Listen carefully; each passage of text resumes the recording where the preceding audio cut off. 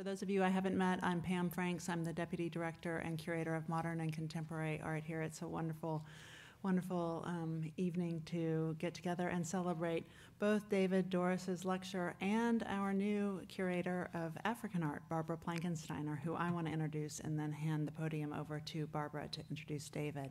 Before I do that, I want to remind you, as usual, to please silence your cell phones. And I also want to let you know that after the lecture, there will be a reception in the lobby right outside. And at that reception, there will be a couple of special promotions on past publications on African art that the gallery has produced. So check those out. The titles may be of interest to you. And it's a one-day only promotion. So there's a table right in the reception.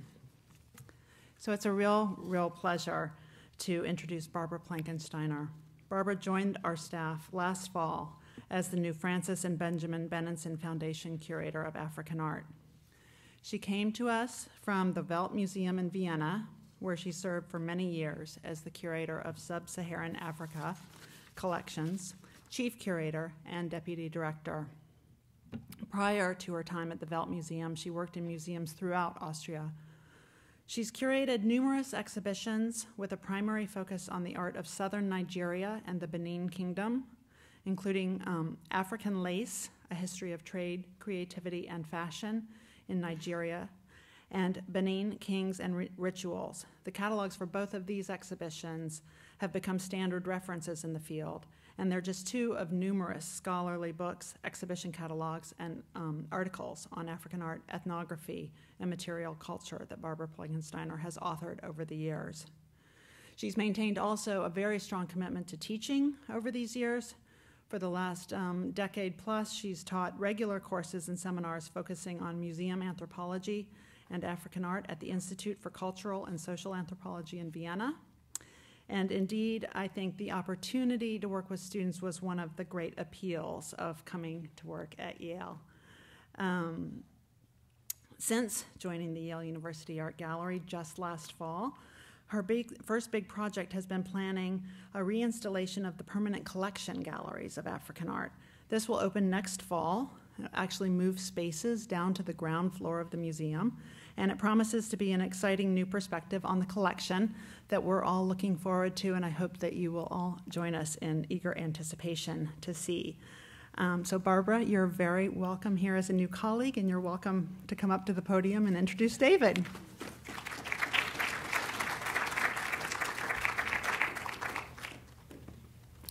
So thank you very much, Pam, for these really kind words. And now I continue with introductions. We have a series today because I'd like to introduce our speaker for this evening, David Doris. And I'm very excited to introduce this first lecture that I'm able to initiate here at the gallery. And I'm confident that there will be more to come in the next future. And I'm very thankful to Pamela Franks and Moline Theodore to make this possible, and also to their department, and as well as Beth Sodens, the museum assistant in the African Art Department for the organization. Please take note maybe also for our next lecture that we will host on April 28th. It will be the archaeologist Professor Peter Breunig from Frankfurt University, who will speak about the Nok Enigma.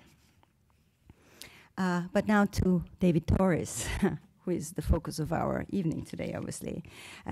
David Doris is Associate Professor of African Art and Visual Culture at the University of Michigan, Ann Arbor, in the Department of the History of Art, the Department of Afro-American and African Studies, and the STEM School of Art and Design. His Ph.D. dissertation, written under the mentorship of Robert Ferris Thompson here at Yale University, received the 2004 Roy Sieber Memorial Award for Outstanding Dissertation in African Art History from the Arts Council of the African Studies Association. He has been a Fulbright Scholar in Nigeria and had several fellowships, also a Smithsonian postdoctoral fellowship at the National Museum of African Art. and he was a residential fellow at the Getty Research Institute. His book, Vigilant Things, on Thieves, Yoruba Anti-Aesthetics, and the Strange Fates of Ordinary Objects in Nigeria, published by University of Washington Press in 2011, addresses the moral, ethical, and aesthetical roles of assemblages of useless and discarded objects in contemporary Yoruba culture. In 2012, this book, Vigilant Things, received the African Studies Association's Melville Herskowitz Award, presented for the most important scholarly work in African studies published in English during the preceding year, which he thinks is pretty cool, and I think we also think that. I knew his book before I met David Doris. I met him only this morning.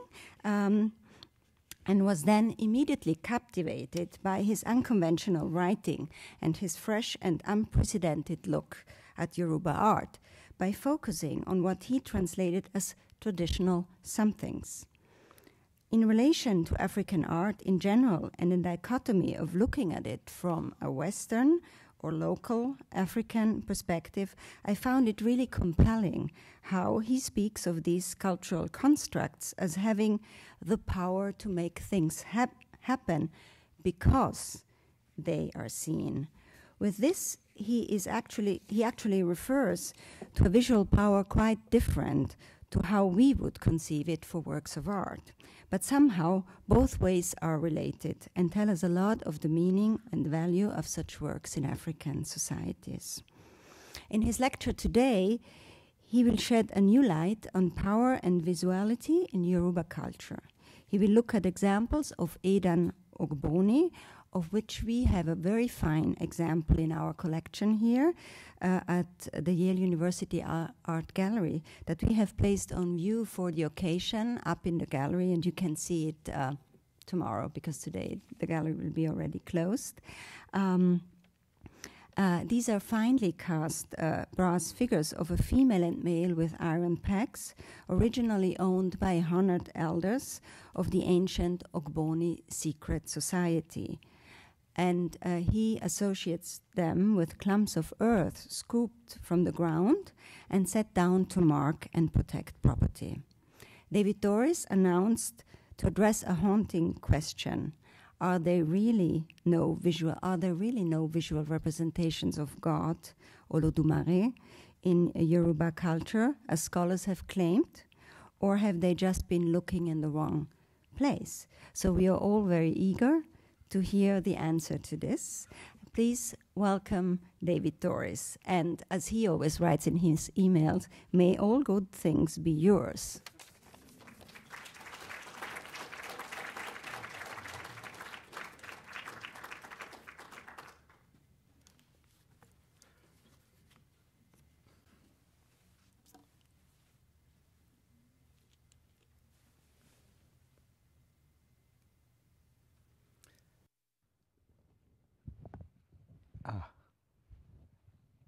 As they say, Ekabo, She Dada Lode, Yoruba. So we've seen welcome. How's everything on your arrival? To which you might say, Adupe. So let me try it out. She Dada Lode. We give thanks. That's what Adupe is. It means we give thanks that we're here. And I certainly do. Would not have been possible had I not, for instance, been asked to come. And I'd like to thank Barbara for that. And as well, Pamela and Liz and Beth, both of whom are named Elizabeth. But I find that if you say Liz and Beth at the same time, it's really just, it's a two-in-one package. And Marlene as well. Thank you so much for taking such good care of me because the last few days, as I've been trying to think about this material, I sure haven't been able to take care of myself. And but I have a project that I'd like to share with you. It's a project that grows out of material that I've been working on previously.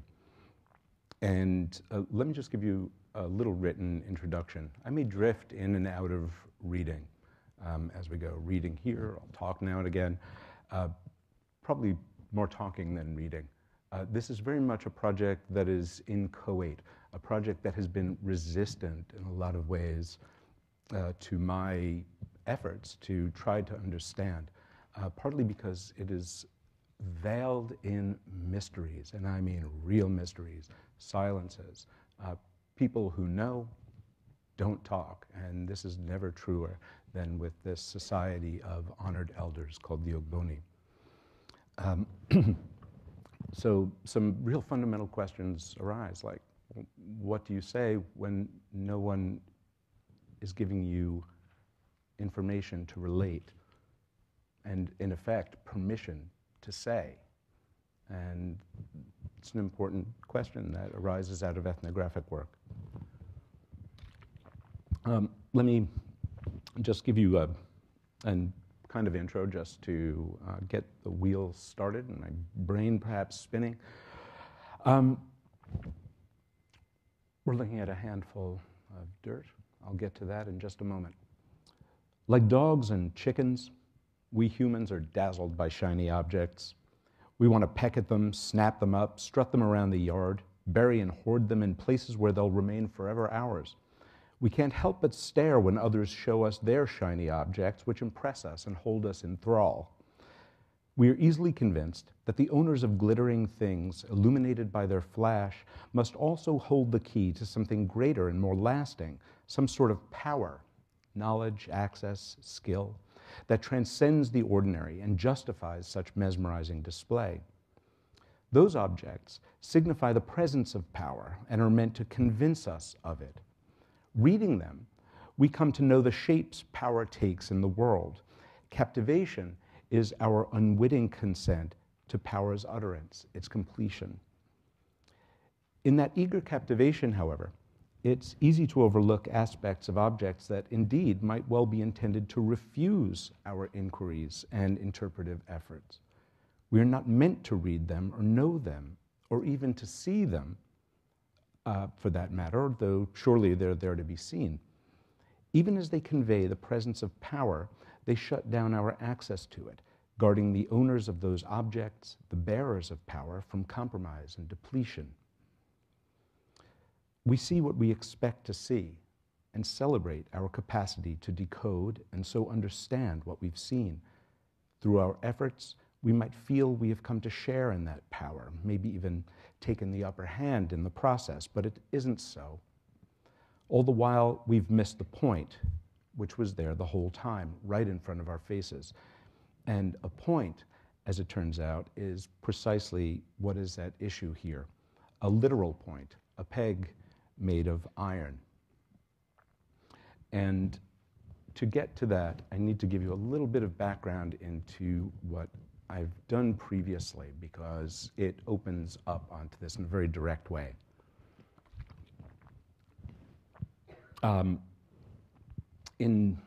1998, I was sitting by the side of a road in Ile-Ife, Nigeria, where the Yoruba people, some 25 million strong and powerful presence in the diaspora, where Yoruba say that the world began. It began in Ile-Ife. Orison Enyan Aye, the origin of the people of the world. And I was there by the side of the road, and I was talking with a friend of mine.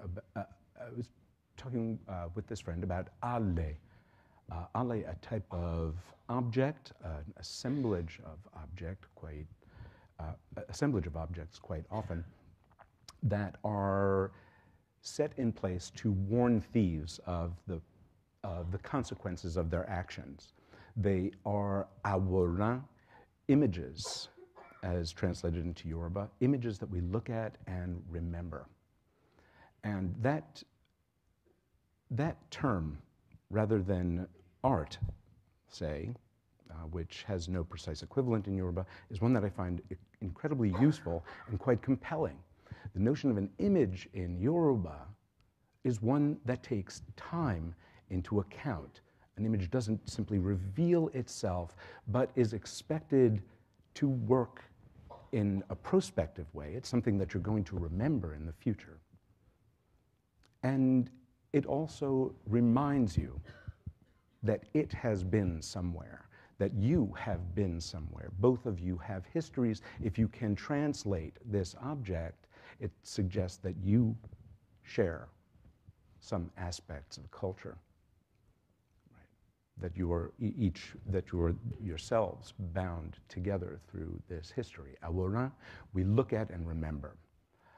Now, that is a term that is also used when referring to objects such as this Olódùmáre figure, the one who knows honor, as it's called, an object that you may know from this very museum. It's upstairs. Classical Yoruba artwork, Ere Yoruba, Ibile. Okay. The works I was addressing were themselves images, àwòrán, just like that, but comprised of objects that had themselves been subject to other forces, that had been effectively used up, transformed into trash, and then brought back into the visual field as things that one would look at and remember. And prospective images, that is, telling a thief that if you were to come to this property which I have marked as my own, indexed effectively, you will be like an old shoe stepped on for the remainder of your life, worn through, and then as a reward for that labor, tossed in the trash. You will wear rags, the rags of poverty.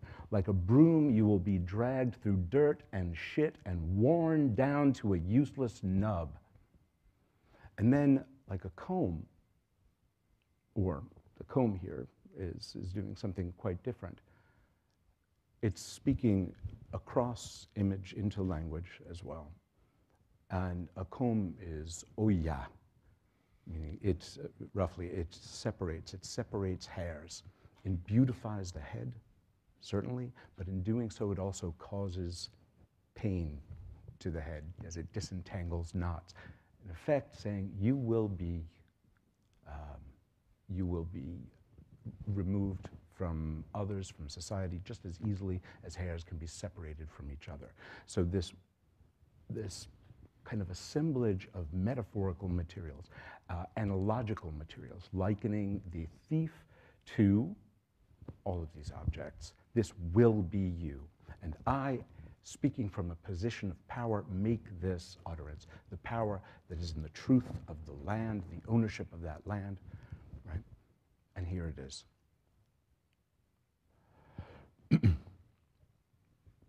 Sitting by the side of the road, a man comes up,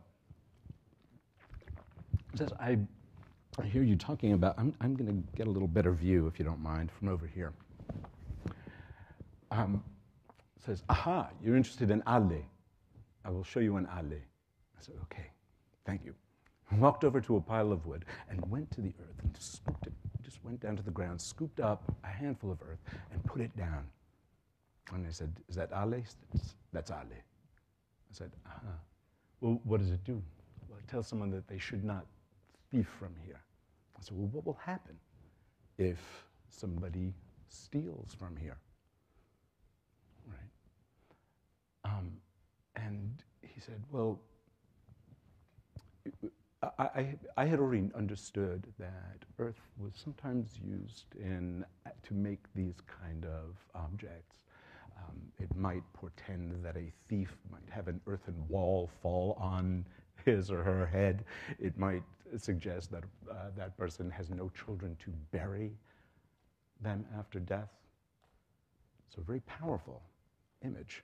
Richard Burton, in the explorer, the adventurer, the translator of the 1001 Nights, in 1863, saw one of these in a market near Abeokuta, and said that it worked because it was infused with a kind of magic that Mungo Park calls Kwang. And Mungo Park never mentioned this word Kwang anywhere in his literature, but That's even beside the point. He was speaking about some sort of, that somehow this earth was somehow imbued with a kind of magic potency. And it wasn't about that at all. It was the power of this displacement of the earth as an image in becoming an aburan, something that we look at and remember. What effectively happened was the earth itself, right? This space that is effectively infinitely vast, right? That is older than we might know, that will endure beyond all of us, right? That contains the spirits of and the bodies of all who have been born in this world, lived and died since the beginning of things. All of that was effectively brought into this handful of earth, which he placed down here. And I said, well, what will happen to a thief if he steals from here? And he said, well, nothing has to happen to him. Fear has its own torments. And I said, first, I thought, thanks for the soundbite, man. It's a good one. But I didn't know what to make of it at first. I went home and I thought about it.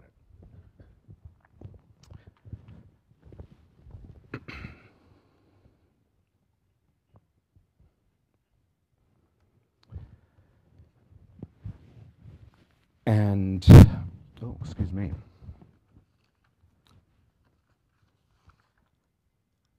I was saddened, in fact, by what happened, because I realized that the power here that he was really talking about, this power of the earth, had long been administered, or said to have been administered by a group, a secret society, as it's called, a secret society called Ògbóni, the Ògbóni Society.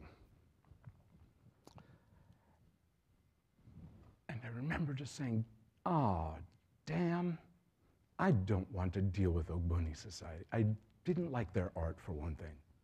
I was dealing with all these abstract objects and such, and there was this rigid, imperious bronze and overconfident quality to their material. The stuff of royalty really is what it is. And I didn't want to be in that place, but I couldn't avoid it because the same stuff that constituted those objects was somehow present in that handful of dirt, in that handful of earth. So, as they say, one thing led to another, and since we're talking about elders here, Agbalagba, okay. Agbalagba, the elders among elders. I'd like to read to you something about Ògbóni. Ògbóni, which is called Oshugbo in the Ijebu and Egba regions of southwestern Nigeria, is the Yoruba Association of Honored Elders.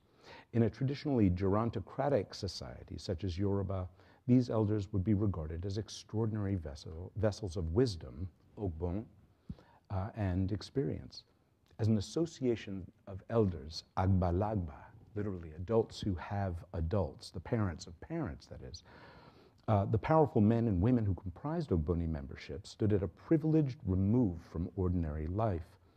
Already blessed with children, money, land, and indeed long life, they had no compelling need to seek further social advancement from their gods.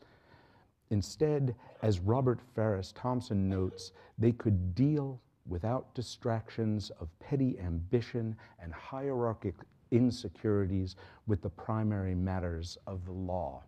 Incidentally, I would like to dedicate the good parts of this talk to Robert Farris Thompson today, my Baba, Agbalagbani, who could not be here tonight. I owe you my life if you're listening, Baba. The Ògbóni created and repealed laws and were empowered to hunt down, judge, and punish those who broke them. In the case of the gravest offenses, the group could enact death sentences through its punitive arm, the Oro Society. Ògbóni thus wielded a certain power over life and death and presided over the burial rites that marked its elderly members' passage between those worlds. As elders, they stood in preparation at the cusp of death, and so it is said, continued to live their earthly lives as if they were already dead, which is to say, as strange and exalted as ancestors themselves, numinous, at once intimately close and impossibly distant. Ògbóni was not and is not a religious organization as such, but its membership included the highest ranking Orisha priests and priestesses. And by Orisha, I mean the divinities, the embodied divinities of Yoruba power, the manifestation of the one God, Olódùmáre's power in this world. They were also constituted by laymen and women of achievement in many vocations. It united this disparate group through a fraternal bond that not only cut across religious, ethnic, and ideological lines, but superseded them. Likewise, said art historian William Fagg, Ògbóni provided an important integrative element linking the innumerable towns of Yoruba land. For a member of the Ògbóni in any town is freely received as a full member in the Ògbóni house of any other town. Ògbóni was once the éminence grise behind Yoruba kings, with a collective power greater even than that of those near divine beings.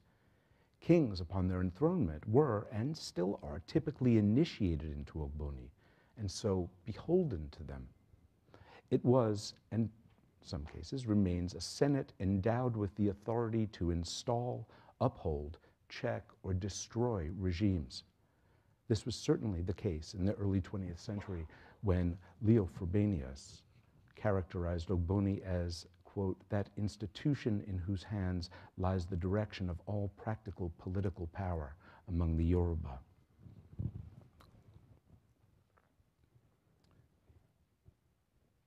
So this is scary stuff.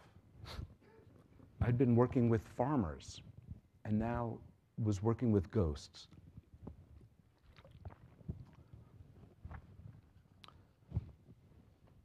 By the way, I'm showing a couple of photographs here that are ripe with all sorts of historical implications, dating from, in this case, 1896, the other 1908, at a time when Nigeria, what would become Nigeria, is going through many changes, and the Ògbóni society is going through tremendous pressure as a result of British imperial encroachment. This is a place I want to be headed. I don't want to be headed, but thanks very much. Talking about Ògbóni, it happens to be a preferred mode of execution. I intend to head in this direction. Right now, I'm setting history aside. That's why I've put no dates here. I want to sort of dwell in this very peculiar space with you. The reach of Ògbóni extended far beyond the local. Its far-flung membership providing highly placed contacts by which they could amass political power across ethnic and even national boundaries. It was, in effect, a pan-Yoruba organization avant la lettre, even before the broad application of the unifying term Yoruba in the 19th and 20th centuries. Richard Burton testified to the formidable political power of Ògbóni in the Egba region of Yoruba land, intimating that in the mid-19th century, the society had the expansive strength to frustrate even the British imperial forces. And he says this, the power of the Ògbóni is unlimited. It extends from Abeokuta to Sierra Leone, all across West Africa, that is, where the Aku company is a term that describes Yoruba, form a complete Vemegericht, and no foreigner can expect to swim against such a tide. This may explain the later failures of our political relations with Abeokuta. And the Egba is stubborn, most suspicious, and hard to change when he has adopted an idea. It is to be feared that without main force, which we cannot apply, the Ògbónis will succeed in defeating all our best intentions. Such superlative power is a function of the organization's spatial reach, to be sure, but also of its proclaimed antiquity. The historical moment and place of Ògbóni's origin are the subjects of some contention, but according to Ògbóni self-representation, the organization is very old indeed. As anthropologist Peter Morton Williams notes, Ògbóni predates divine kingship, a compelling thought if we consider that it was said to have begun with the advent of Odùduwà, the first human, the founder of civilization. However apocryphal such a claim may be, it is powerfully suggestive. Ògbóni members, united beyond the countless differences that comprise earthly life at any given moment, locate the group's origin in prehistory, before the construction of those differences, before the construction of society, nations, religions, gods. From that perspective, absolutely unprovable by historical evidence, Ògbóni is the eldest among all earthly institutions, and thus the most powerful. It is invulnerable to political contingency because it transcends history itself. The group, then, is unshakably self-confident, well defended within a conceptual fortress of primordial mystery. Here, an image from Leo Frobenius's massive work, The Voice of Africa, an image by Carl Arian, who accompanied Frobenius on his journey, and illustrated it with watercolors. I have this here to represent a kind of problem. When we're dealing with such an extraordinary power, a group that perceives itself to be of this monumental and unsurpassed power in the world, what do we, and by that myself in my role as an ethnographer of sorts, what do we expect to gain from them? What do we expect to know about what it is that justifies them, that allows them to have access to this extraordinary power? When we ask them, there's a certain presumptuousness about it. We expect that they will reveal unto us these truths, right? There's a certain sort of colonial mentality that's still inheres in that. Leo Frobenius was especially arrogant in his own imposition. He said to himself, I'm going to do everything I can to be initiated into Ògbóni. And he was initiated into Ògbóni. I don't believe it was precisely the case that he was really initiated into Ògbóni, but it was enough for him to think so. And for one thing, he had a proxy take his own role in this. So in initiations like this, address to one's head is going to be profoundly important. His own head wasn't in the mix, as it were, so there's already a certain distance that's going on. Frobenius was very excited about this because he had heard that the Ògbóni were, well, they certainly executed criminals, but they did it as human sacrifice. And he wanted to have that experience. Reading The Voice of Africa, it's amazing. He's lusting to see some human sacrifice. Instead, the Ògbóni brought forth ducks. And that's what was sacrificed. He seemed truly disappointed. But he was convinced that he had pulled one off over the Ògbóni.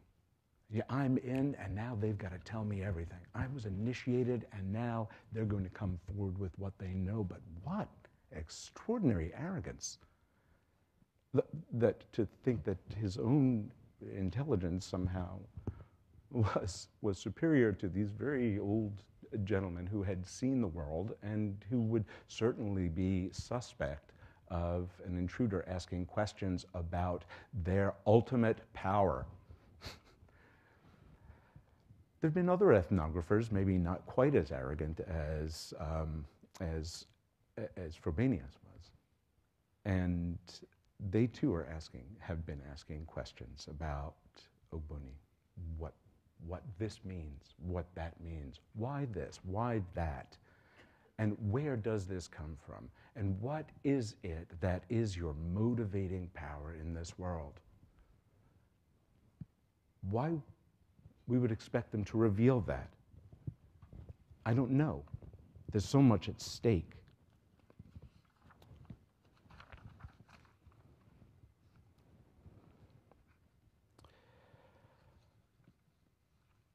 Now let's talk about some stuff.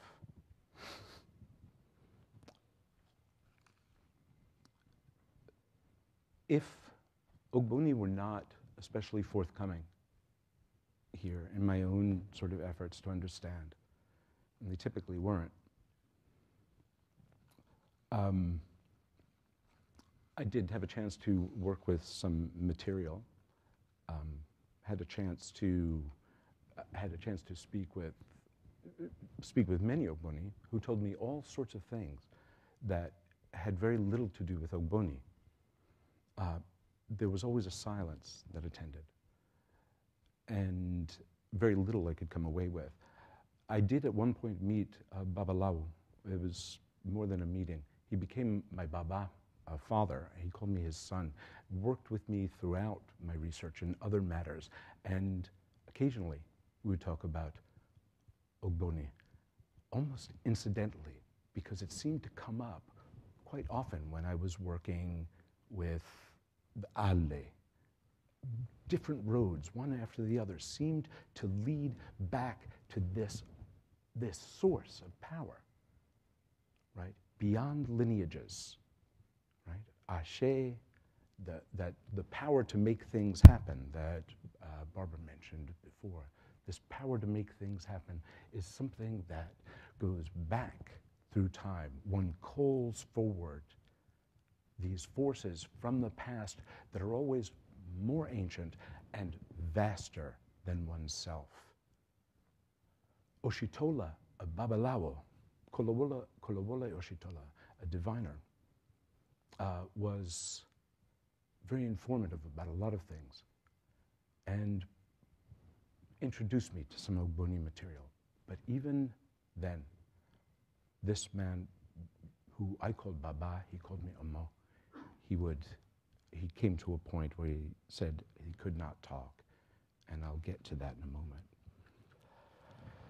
moment.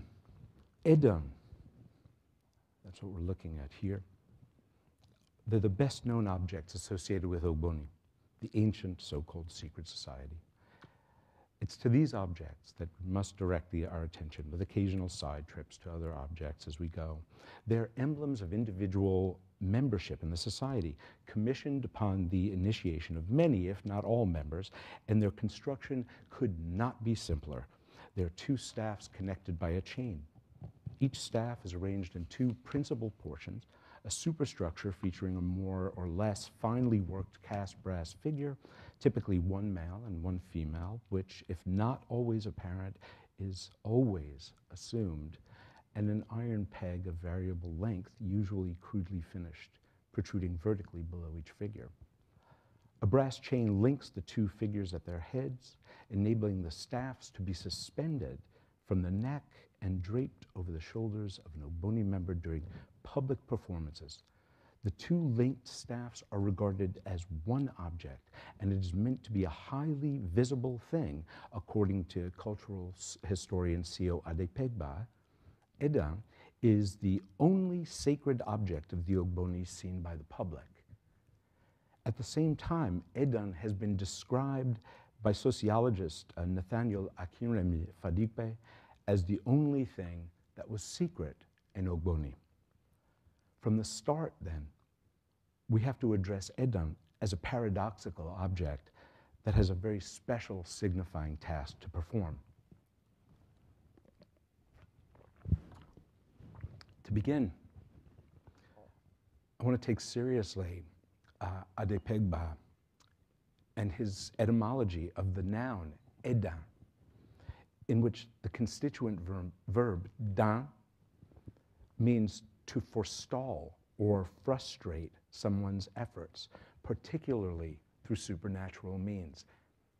Adepegba, who wrote this essay only about 2 decades ago, was the first to actually address that etymology, and it's quite a compelling thing. It is an intriguing philological point for sure, and it begs some questions. What if this Edan is intended to frustrate or forestall efforts to comprehend what it signifies? Edan proffer a set of iconographic and symbolic elements that are readily perceived and deciphered. They constitute a kind of overdetermined code addressing the broad public ideology of Ògbóni power. But what if that code is itself a kind of dissemblance intended to thwart all efforts to perceive a deeper moment of knowledge that by necessity can only belong to the most advanced Ògbóni initiates?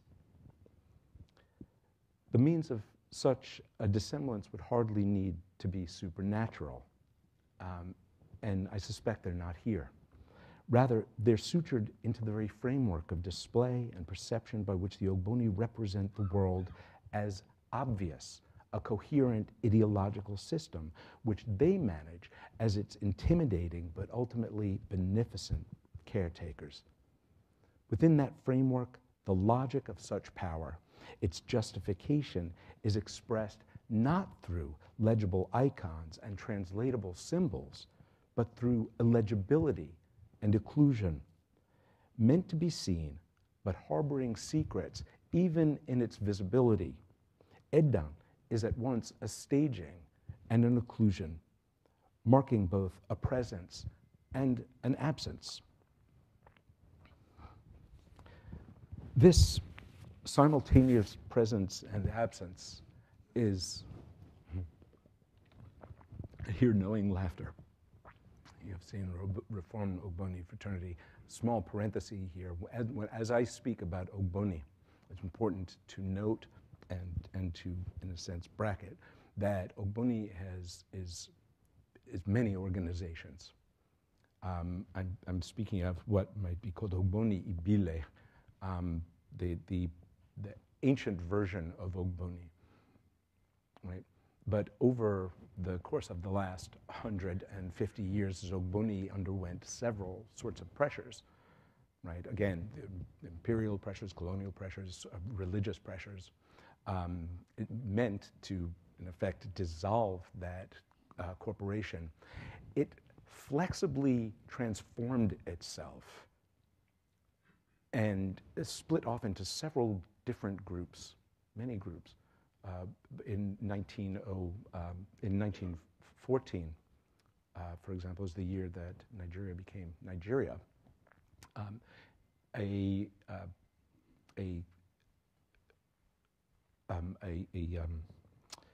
his name? Ogumbi. No, excuse me, I've forgotten the name for a moment. The Christian Ògbóni Society was created. And this as a way to bring Ògbóni to Christian communities, bring Ògbóni to Christian, to communities in a way to help transform, to convert, okay, as a kind of translating moment. This itself came under attack when it was discovered that the Ògbóni Society was using Bible in a way, quote, as had pagan emblems. That is to say, the Bible was being kept inside of a calabash, was in effect being contained and used as an object of power rather than a text. So something else was being translated here. And soon enough, in the 1940s, the Ògbóni again went under a kind of name change. It became the Reformed Ògbóni Fraternity. And you're looking at this now. I think the Reformed Ògbóni Fraternity has a nice ring to it. It suggests that, you know, there's some penitence involved, and the old heathenish ways have parted for, you know, the new and the enlightened. Anyway, so here, Ògbóni houses are called iledi, houses of secrets, houses of concealment, and quite often they had been the first buildings established in new towns, right? And so they were, in effect, public buildings on central and public lands. But at the same time, there was no access to them. There were no windows. They are typically gated shut. So you have something that is also at once present and absent. You see the building, know something is going on, hear sounds even, and yet there's no access. So this kind of offering a kind of a presence and a withdrawal at the same time seems to be a particular dynamic of Ògbóni presentation, central and shrouded. Within Ògbóni, there's a notion of transparency, of inversion, that, as Robert Farris Thompson said, to become Ògbóni is to become transparent. The Ògbóni member is a man turned inside out, revealing the odd left inner side to his existence. Here we see a gentleman and two ladies, elders, Agbalagba, members of Ògbóni, who are wearing a tagbe, cloth associated with the society. It's roughness, if you want. It's kind of hyper-textured. Its hyper-texture suggests the reverse side of the cloth. It is, in effect, as if they're revealing their guts, right? Revealing their guts to each other, certainly. Likewise, there is an inversion that happens with an emphasis on the left. The left hand is used for eating, for all sorts of ritual purposes. It is advanced in a way that ordinarily is meant for the right hand. It is sort of a turning away from a very explicit cultural norm. And it's often been said that the Ògbóni do this is because they are asserting the spiritual over the real, over the material world, right? That the left overcomes the right, and this is the space in which they dwell. I'm less inclined to think that. I think they do it because they can. Because here are men and women who have, in effect, been through this particular world and have, in effect, transcended that to a space, the space in which they, as Agbalagba, as elders, are united. A space of freedom that allows them to translate, to transform, to overturn what is given as a social norm, which in many cases I think Ògbóni would like to think that they had a hand in making.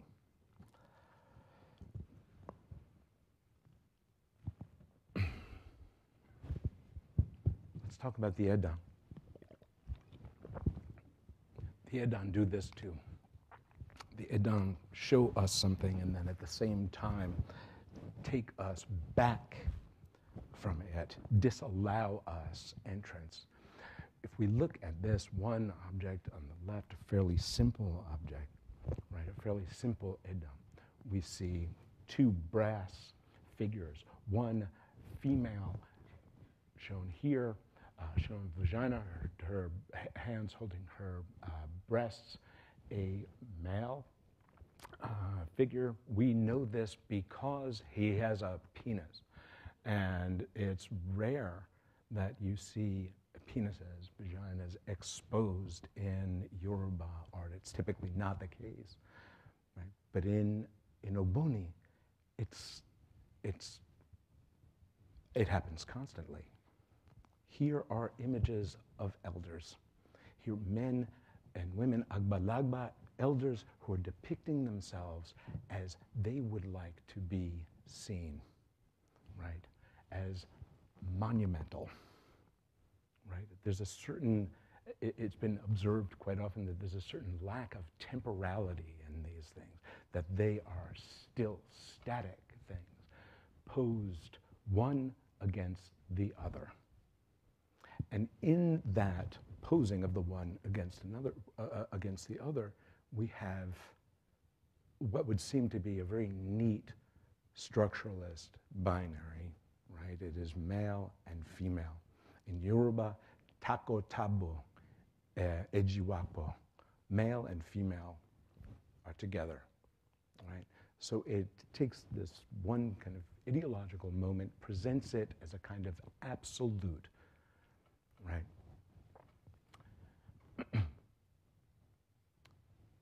As we move up, though, we look at their faces, and there's nothing any longer to distinguish one gender from the other. It's as if somehow they have transcended that gender, that gendering in their faces, right? That these are men and women who have lived beyond their reproductive years, right? Certainly, and I hope it's the case for those of you who are agbalagba, elders, that not their sexual years, right? But reproduction as such is something that's behind, and yet it returns this, the sort of sexualized or the gendering of bodies here, right, is attached in this kind of strange, overdetermined way. What's happening? A presentation on the one hand of this kind of ideological binary, if you want, something that makes sense, something that is absolutely clear, something that is completely legible to anyone who would see it at a moment's notice. It is assumed that they are male and female. Tibi tire lada ile aye. The world and everything in it at all times are constituted by positive and negative valences. And scholars have typically spoken of these two different moments as being, these two gendered moments as being associated with positive and negative. Female as positive, also associated with the left, male as kind of negative, and associated with the right hand and so forth. And so it all kind of falls out in this strange division, right?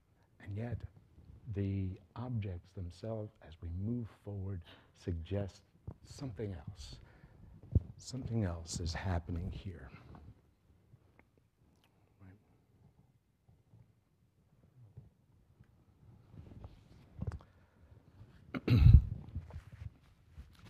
They are, for one thing, chained together. This chaining suggests that they belong to each other, that together they constitute a complete utterance. They are prestige objects, for sure. The only Ògbóni objects that are worn in public. They are meant to be seen. And what extraordinary statements they are. They express the condition of elderhood as, again, monumental, and they do not shy away from the realities of aging. If many Yoruba sculptures, as Robert Forrest Thompson has suggested, and others have as well, seem to modulate the sort of the vicissitudes of individuality as etched onto the skin, the individual person. These are figures that they're wrinkled, gathered together. Their faces are large in some cases, often kind of homuncular, right? But here, quite extraordinary. If you look, both figures are bearded, reckoning with facts of hormonal change. Women at a certain age have some hormonal shifts. Beards happen, right? Likewise, men become more attenuated, right? Softer as they age. And this softness is here, this attenuation is marked by these very slender arms, which tend to be on most, if not all, of these figures. These are figures that see beyond. They are in a particular place, chained together, belonging together as one. They become something extraordinary, something new. Agbalagba meji, Ògbóni meji, odi eta, 2 Ògbóni become 3, is an Ògbóni saying. 2 become a 3rd. So here, in becoming 1, connected by 2, this becomes a 3rd. They are associated with something beyond themselves. Their eyes suggest a seeing beyond as well. Ògbóni eyes are very special, very particular. They are shaped like almonds, looking up, looking down at the same time. So seeing in 2 worlds at once.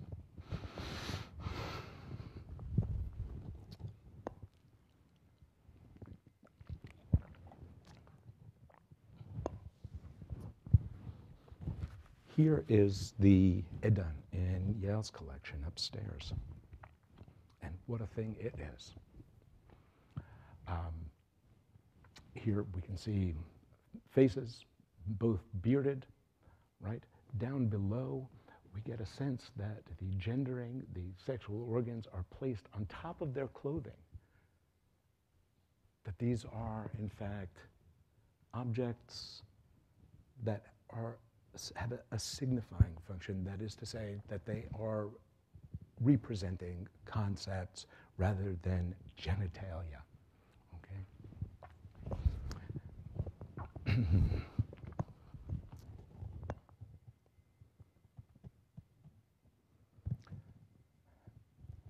Take a look here.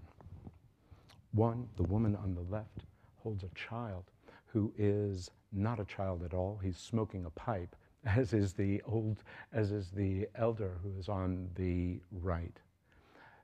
We are dealing in a numinous realm of ancestorhood. Agbalagba, the elders, who are also at the same time becoming ancestors. And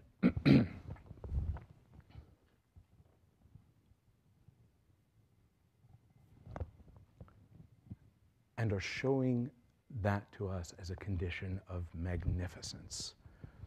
All of these codes speak to a kind of transcendent moment. Here, the two in the pair are relating themselves, are kneeling, rather, on top of the heads of defeated enemies. Below, they are attacked by birds, aye, the birds of malevolence, but are also protected from these, right? They're very clearly unaffected by them. One thing that does not happen here, though, one thing that we do not see that we might otherwise want to take a look at, and I think that this is the point here, as it were, is the point itself. Underneath all of this exquisite brass, we are looking at an iron rod, unworked, right? Simple, present before you, visible, and yet you completely overlook it. It's as if it's not there. And yet, I would say that this is the single most important element of the Edan. Why? Because it speaks to the production of power itself. It speaks in a code that moves beyond this kind of ideological sketch that makes sense, that is comprehensive, that allows us to glean meaning and walk away thinking we've seen something. Here, even when we've seen something, we don't tend to see it. I'm just wondering how much time might be remaining? Getting close? All right.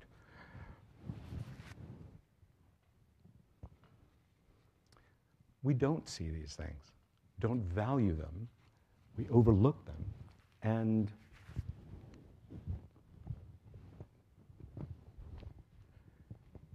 tend to excise them.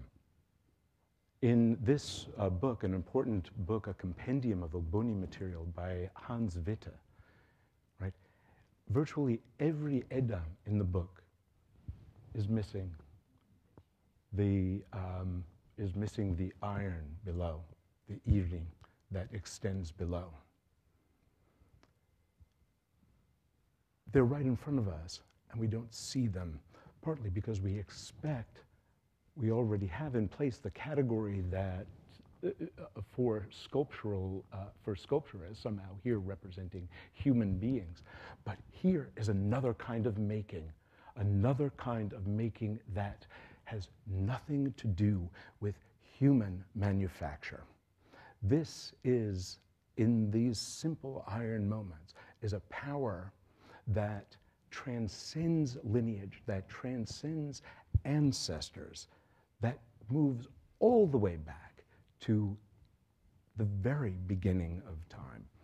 Kulawuli Oshitola, the Babalawo I mentioned earlier, he mentioned at one point to me something that I thought was extraordinary. There are many myths, of course, about how the world began, and they involve the creation of gods and so on and so forth. And the gods, of course, speak for us in some way. They encode what we are. But he explained it like this. He said, you know, at the beginning of the world, before there were kings, before there was civilization, before there was anything that we know, no gods, no kings, none of it, elders were walking around and they were trying to understand the world. They were trying to understand what made the world work, and they were digging in the earth. Digging, a great metaphor for knowledge. Can you dig it? Right? For the search for knowledge. And they came upon something hard in the world. They came across something hard under the surface of the earth. And they took it out, and it was iron. And they brought that iron back to their iledi, the house of concealment, and kept it there. It reappears in the Edan, but we still don't see it, right? What was that moment? What was the moment of manufacture that produced this rupture in the earth? This transformation of the earth in its virtual infinitude, in its endless material presence, right? What was it that transformed it? The word typically is that the Ògbóni say that the earth is the source of their power, their justification for being, that all things arise from this earth, and that is so. But this finding of the iron suggests something else beyond that, something else that does not participate in ordinary materiality as we consider it,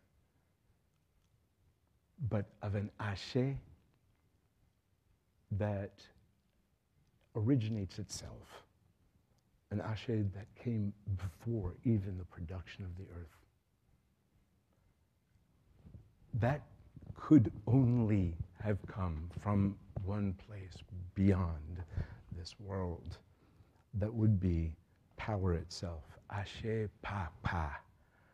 Power as such, before ideology, before the differences and the diversions and the ideologies of kingship and nation and religions. Ashe pa pa. Power itself. This is sometimes called God. In Yoruba, Olódùmáre. It's Jehovah, Allah, but to add those names is even to miss the point. Right? The Ògbóni perceive themselves as moving beyond all of that naming of that power, incorporating it into the material that they use, that they bring to bear on the world, and that they show us. They show us the very source of the power. They show us its trace, excuse me, this is Babalawo Shitola, excuse me, I'll go back again. They show us its trace in the only way that it can be shown, not as a symbol, not as an icon. It doesn't stand for anything, it doesn't look like anything, but as an index. This iron has been touched by power itself. It cannot be symbolized. It has no iconicity. But it is the proof of that transformation, the index. It draws us back to a source that is always greater than any attempts to encapsulate it. And that, in the end, is the beginning. Thanks.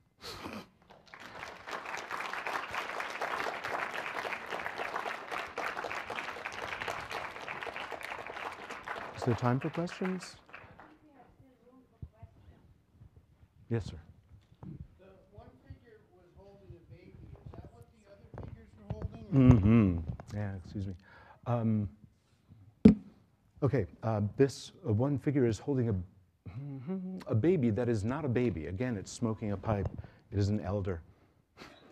All right. So we're dealing here with these figures are at once elders themselves, but beyond that, they are ancestral figures. Right.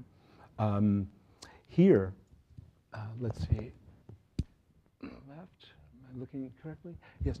Quite often they're holding Edan. They're holding other Edan. So they're holding the staffs that they are themselves constituted as.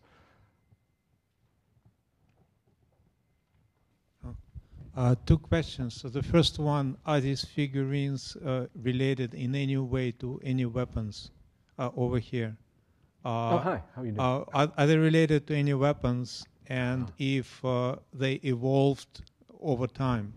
Mm-hmm. To my the knowledge, first question, and second question is, what are the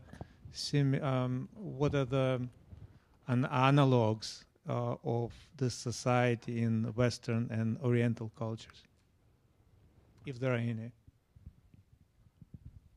Let's see. I would say that just for analogs, I think that quite often mystical societies quite often come up to the moment of the unpronounceable, unrepresentable names of God, the unnameable and so forth. So I can think of other traditions, say Talmudic or even pre-Talmudic traditions that speak of this very same thing it happening in word. Regarding weapons, one strange misunderstanding that often happens here is that the iron is said to be associated with Ogun. Ogun is one of the Orisha, the gods, who's associated with iron, right? With iron as tool, really, as civilizing tool. That airplanes are the stuff of Ogun, swords, plowshares, and all of that. These objects, however, are not tools. One of the peculiar moments that arises in scholarship about these things is that there have been all sorts of attempts to describe what their function is, right? But we don't know. Ògbóni use it for all sorts of purposes, but don't reveal what they might be. And I tend to think that they're not tools at all anyway.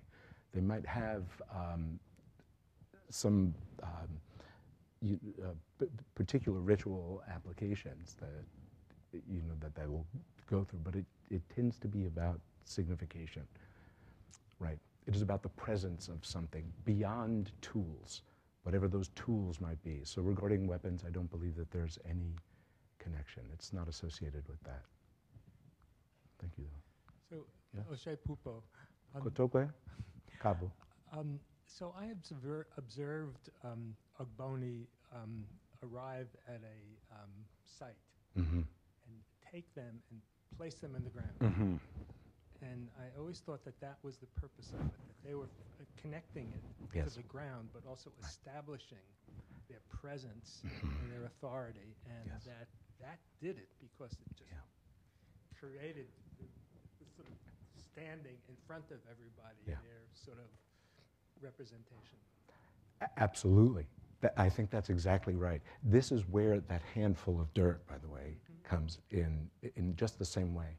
Ògbóni have dominion wherever they happen to plant themselves. That is their self-perception, despite the history, right? And so, yes, this is they'll be set down to the ground, which allows for these objects' completion, right? It draws them back to the earth that they are, of which they are made, and they're transformed. It's a wonderful question. Actually, Madame.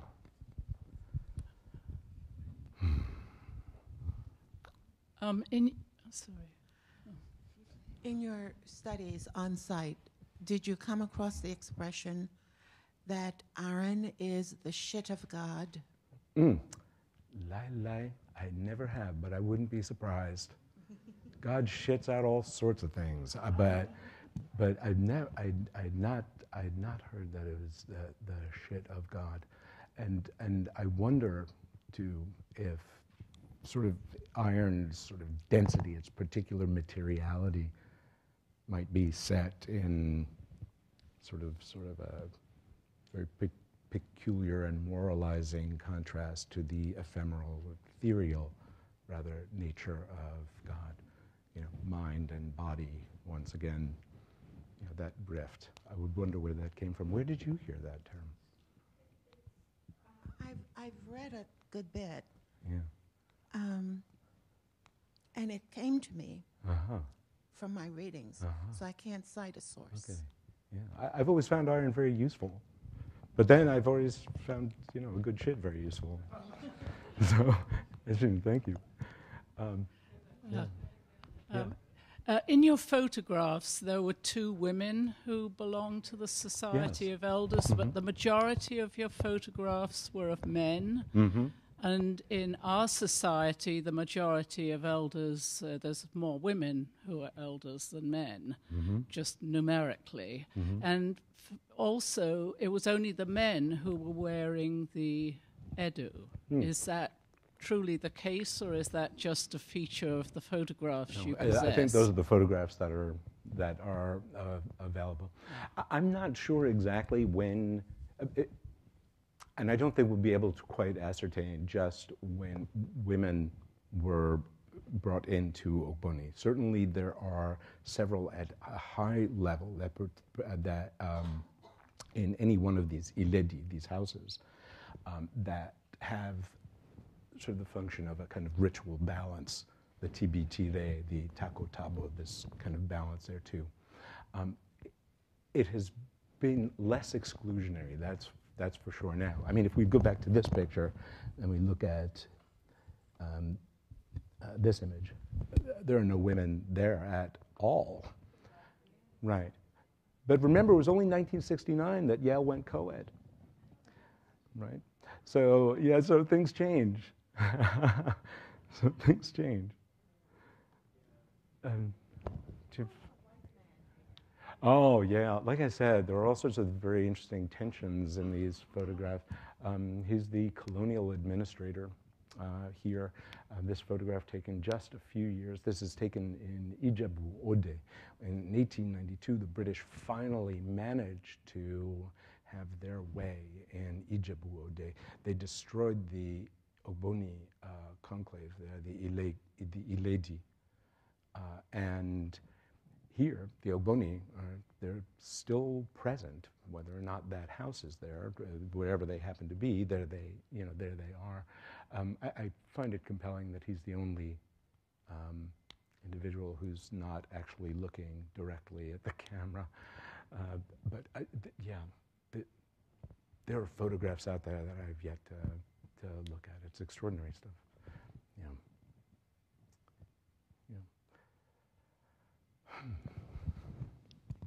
More questions? No? I was wondering, do the Ògbóni ever become involved politically? Oh, sure. Yeah, absolutely. Who am I speaking to? I can't. Hi. Hi. Good to meet you. Sure, they've been involved politically in all sorts of ways. Again, going back to Richard Burton in 1863, clearly they had this reach that was an extensive reach, not just throughout Yoruba groups, different ethnicities there, but across West Africa. And he went as far as to say, without their approval, without their involvement, the British will not be able to actually make incursions into this area. Likewise, the Ògbóni had the power, again, this kind of eminence grise behind kings. King, as a member of Ògbóni, was beholden to them, and particularly in times of peace, right? It's a fairly conservative organization. In times of war, the Balogun was sort of a warrior chief, if you like. That group came to the fore. But here, just regarding kingship, the establishment thereof, the checking of regimes, yes, the Ògbóni did have a hand. Yeah. Thanks. Any other questions? Didn't even get to the worm. But there's a worm involved. Okay, so we take one more question, and then we can resume. Sure. You got a fun question. There's one right here. Hi. Yeah, I was wondering to the use of chains, because I found it interesting that there was not just a chain connecting the two figures, but that there were also several points on the figures where chains were used. And I was wondering if you could just speak a bit more to that and the proposed simulation. It is magnificent decoration. It's magnificent decoration. I mean, they're just glorious. Again, these are elders in excelsis, right? A celebration of elderhood as monumental, as eternal, really.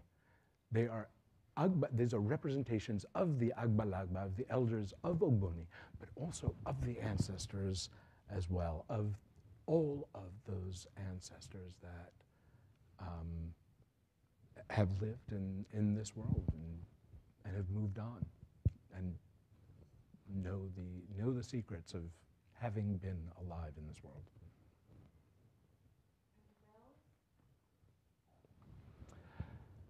They make a lovely sound.